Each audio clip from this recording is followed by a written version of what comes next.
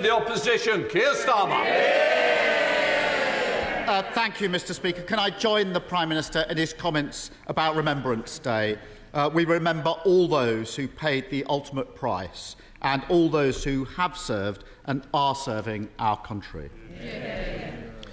Mr Speaker, the member for South Staffordshire told a civil servant to slit their throat.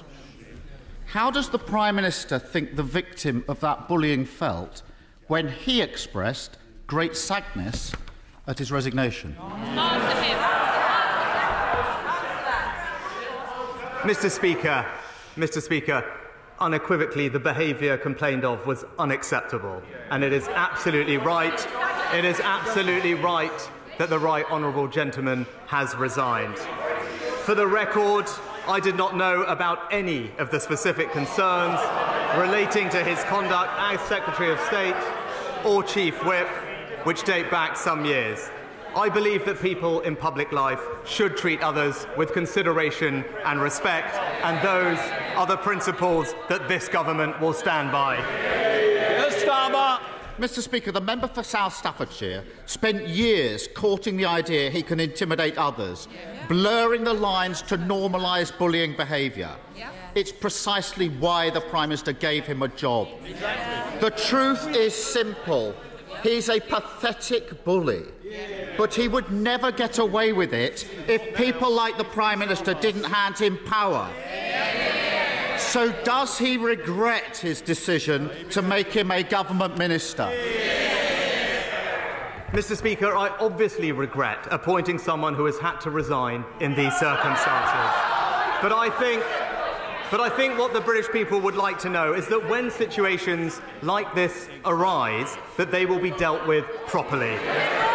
And that's why it is absolutely right that he resigned, and it's why it is absolutely right that there is an investigation to look into these matters properly. I said my government would be characterised by integrity, professionalism and accountability, and it will. Keir Starmer. Mr Speaker, everyone in the country knows someone like the member for South Staffordshire. A sad middle manager getting off on intimidating those beneath him.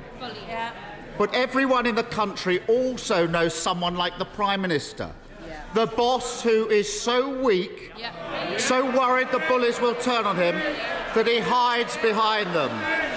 What message does he think it sends when, rather than take on the bullies, he lines up alongside them and thanks them for their loyalty?